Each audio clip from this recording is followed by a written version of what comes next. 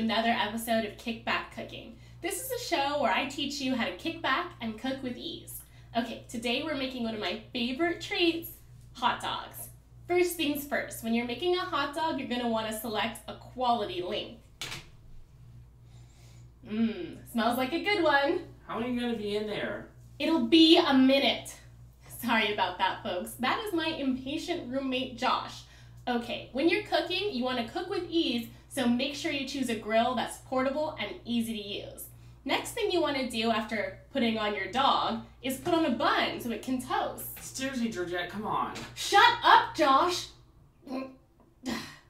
Okay, folks, as I was saying, you can have your bun toasting while your dog is heating up. This is all part of the easy kickback cooking process.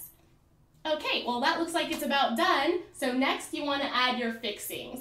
Now, you can add ketchup, mustard, relish, whatever your favorite fixings are. I'm sticking with just plain mustard.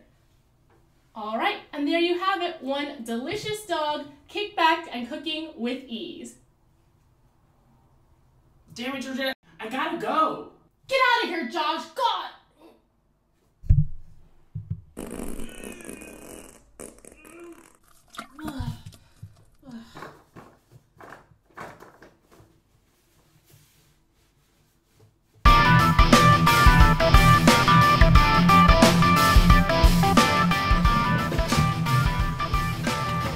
Snappy, you like that?